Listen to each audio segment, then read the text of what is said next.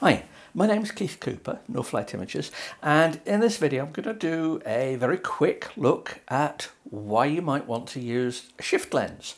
That's the shift part of a tilt shift lens. Now I've got another video which I'll link to in the notes which looks specifically at tilt, but tilt is a bit more difficult to show, it's a bit more difficult to convey the precise uses of it, so this is just about shift. Now, I've got the camera set up. I'm filming using an EOS RP with a 24mm Canon TSE-24 tilt shift lens. Now, I'm shooting this at f3.5. It doesn't, I don't need to do it at that, but it just makes focus differences a little bit easier to show on video. If I want to show tilt, it's not really enough of an aperture.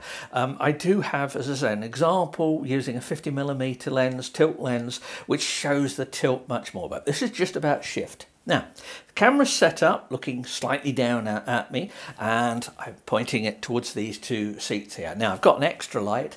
It's one of those days where the lighting is varying quite a lot, bits of cloud and various, so apologies for the occasionally variable lighting. I will try and correct it to some extent, but I don't have as yet much experience of shooting in lighting conditions like this. This is not my normal office. Now, camera's pointing down. The thing to notice with the 24mm wideish angle lens is these vertical lines in the conservatory. Now if you look at the image, you've got a divergence. Now you get this, and I use this lens a lot for architectural photography, when you're shooting pictures of buildings, when you tilt the camera upwards, you get buildings with converging lines. When you look down on things, you get the diverging lines here. Now, I've set this up. I'm going to go to the camera and change the tilt, and so you can see the difference of what happens. Now, hopefully, I'll be able to get something which makes it nice and easy to see. Well, there we are. I'm looking down. I'm now going to level the camera. It's on a ball head here, so excuse the slightly awkward movement. Now there we go, we've got all the verticals nicely straight, and what's not to like? Well, you couldn't be out. If I go and sit over here, you'll see now that the camera is pointing up the top here. I need to shift the lens downwards, and I'm now going to apply downward shift. So I now have, as much as I can remember, the approximate viewpoint I had before.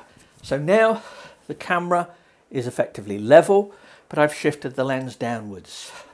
Look at the verticals, you should be able to see that it's changed somewhat.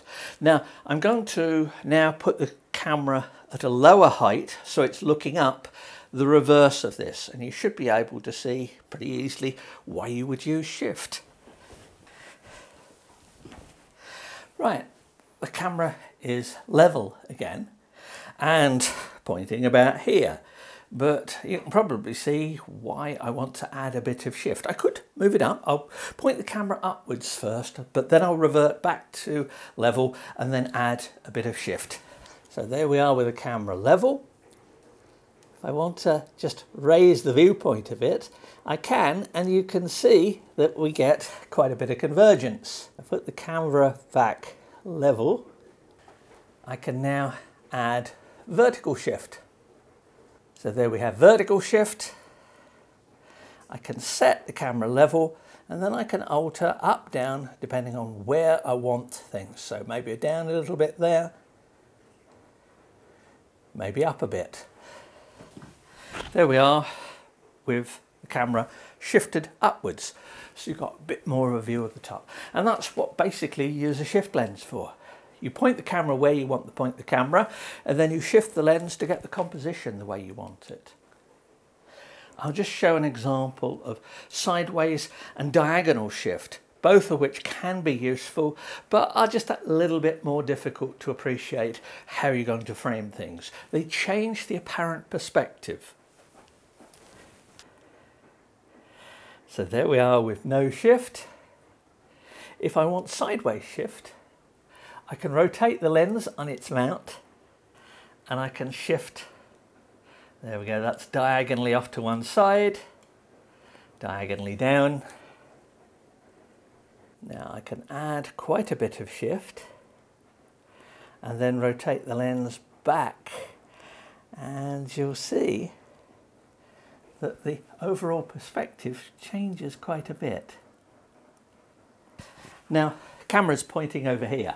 I've got lots more videos looking at aspects of this. I've got articles about it, and I've even written a book about using tilt-shift lenses. But hopefully that gives you a relatively quick idea of some of the uses you can have for using shift. It really does make a lot of difference. Now, as an architectural photographer, I use it all the time. If you're shooting interiors, it's useful. In fact, it's good for landscape, for wide angle, because when you shift upwards, the camera's level, so you don't get trees at the edge going in like that. Now, as I said, the camera's pointing over here and we're using shift to get me into the view. As you can see, distortions, well, it's up to you to decide what you want to do with it. Anyway, hope that's been of some use.